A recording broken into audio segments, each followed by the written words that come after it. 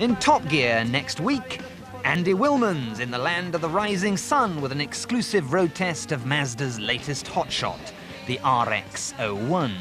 Plus, Tony Mason reads out loud from a workshop manual, The Haynes Story. And don't forget Top Gear on the wireless every Saturday on Radio 5. This week it's the new Volkswagen Passat and a beach buggy. And I'll be back on Saturday, BBC 2 at 8:40, with another Cars the Star. It's the Citroën 2CV this time. Will I like it, or will I loathe it?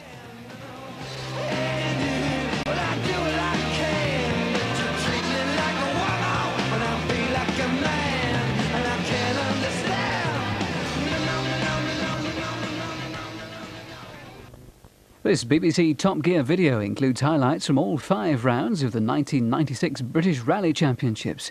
It's available now.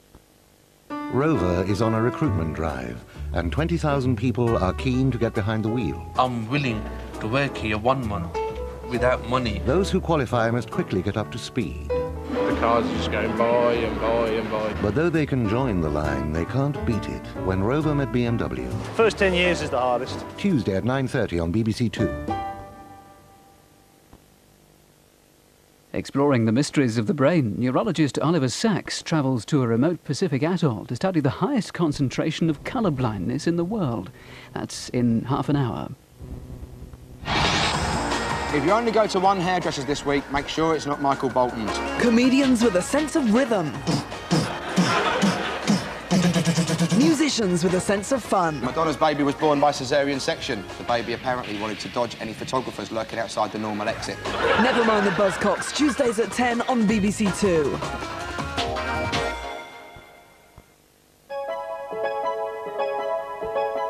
Alien activity now on BBC 2. The Solomons are getting to grips with the facts of life on Earth. As many intelligent people know, aliens are all around us. This is the story of a band of 4 such explorers.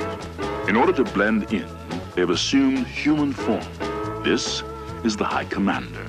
He has assembled an elite team of experts, a decorated military officer, a seasoned intelligence specialist, and, well, they had an extra seat.